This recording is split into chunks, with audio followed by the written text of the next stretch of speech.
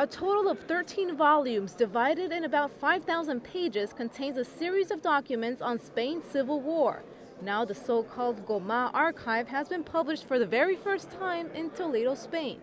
The official reports include documents and letters from Toledo's Archbishop Isidro Goma.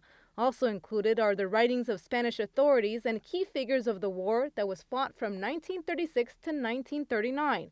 At the time, Goma was the Vatican's unofficial representative in the early years of the Spanish Civil War.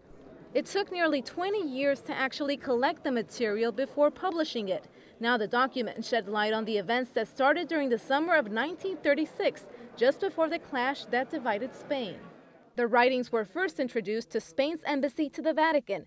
The authors are José Andrés Gallego and Antón Pasos, who work as investigators for Spain's National Research Council. Also, Cardinal Antonio Cañizares took part in the process. Just like Goma, he was also Toledo's Archbishop. The unique collection is a way for readers to see the war through the eyes of the Catholic Church, including its fears on the possible role of Nazism in the conflict. Even though the war resulted in the division of Spain, the authors say that throughout those 13 volumes, a sense of reconciliation from both sides comes through.